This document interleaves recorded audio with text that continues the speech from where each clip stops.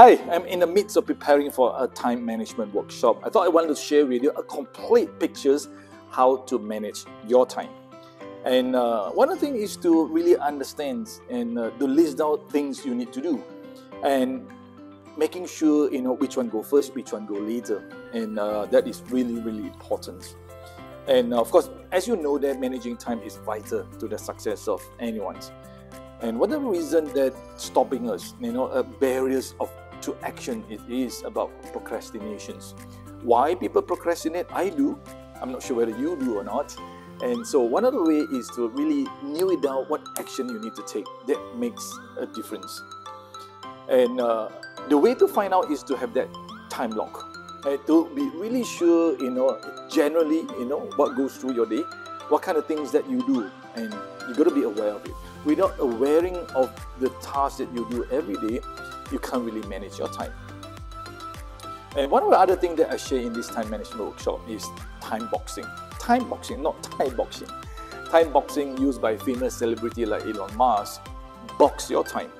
And for instance, that you want to finish a task, checking your email within 1 hour. Box your time.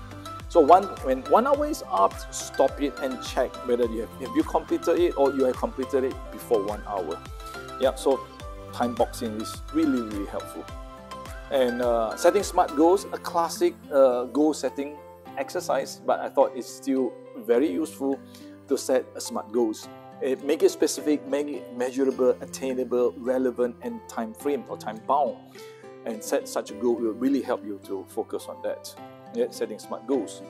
And the 4 quadrants, Stephen Covey, never run out of seasons.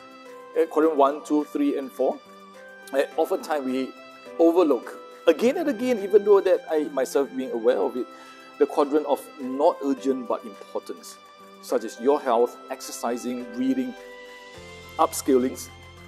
These are the area that is not urgent but important. Spend more time in that quadrant 2 that it can really help you to get better. And get it done. Get it done means being aware of what's on your desk, what's in your mind. Download it, get it done. And one of the things that one of my favorite is knowing your time. When is your prime time? I'm a morning person, so my prime time will run from probably from 8 to 11 a.m. and my downtime will be 10 p.m. onwards. So do your most complex tasks during your prime time. Yeah, so then you check your energy. 80-20 principle has always been my favorite, and reading Richard Koch's work of 80-20, and to really understand, what are the little things that I could do today that make a big impact in my life or impact in the life of others.